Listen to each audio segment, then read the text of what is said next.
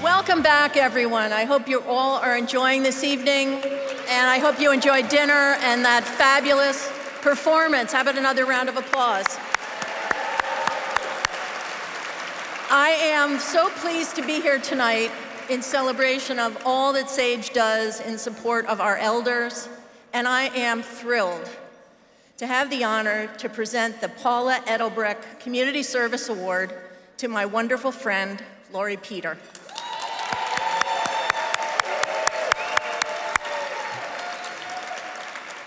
During her tenure as a SAGE board member, and I will say that you're very much missed, Laurie, Laurie was a strong leader in supporting SAGE's efforts to develop and execute a plan to expand the focus, the capabilities, and the programs to best serve our LGBTQ+ elders now and in the future.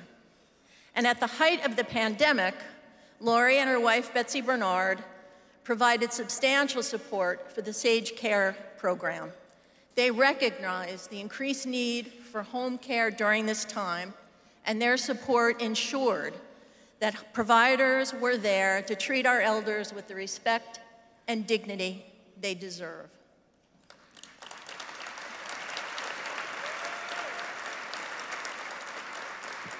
Those that know Laurie, and these two tables know Laurie very well, many people from New Jersey know Laurie very well. Those that know Laurie know that she always, always looks for places where she can help. She started her career as a social worker and counselor and went on to work very hard in support of LGBTQ+ equality on behalf of those with HIV/AIDS, communities in need of the basic resource of clean water, women dealing with domestic violence in our shared home state of New Jersey, of course our LGBTQ elders, and counseling queer youth. The poet Mary Oliver famously wrote in her poem, The Summer Day, "What will you do with your one wild and precious life?" Those of us who are lucky enough to know Laurie know that her answer is caring, serving, and making a difference. Please join me in welcoming Laurie Peter to the stage to accept the Paula Ettelbrick Community Service Award.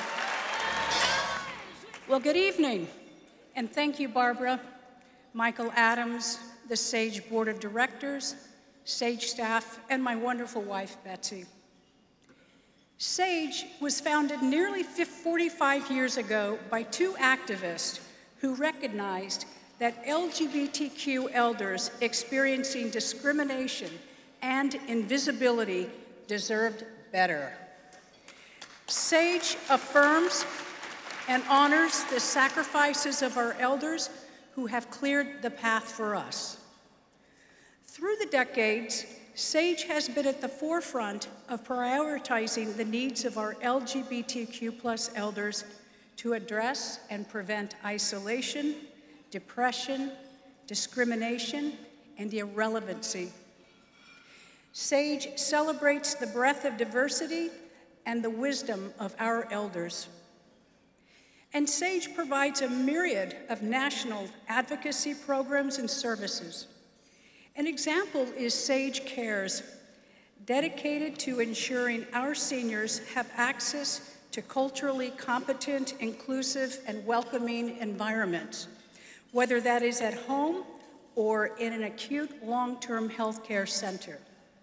This means not being harassed or forced back into the closet.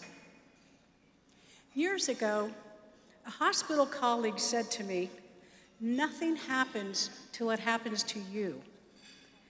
And often people don't fully engage or understand an issue until they or someone they care about is personally impacted.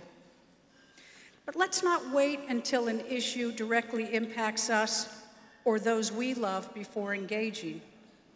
Our elders need visibility and opportunities to tell their stories, and I want to hear these stories, as I do on a weekly phone visit with my friend, SAGE constituent and activist Ellen, who is here tonight.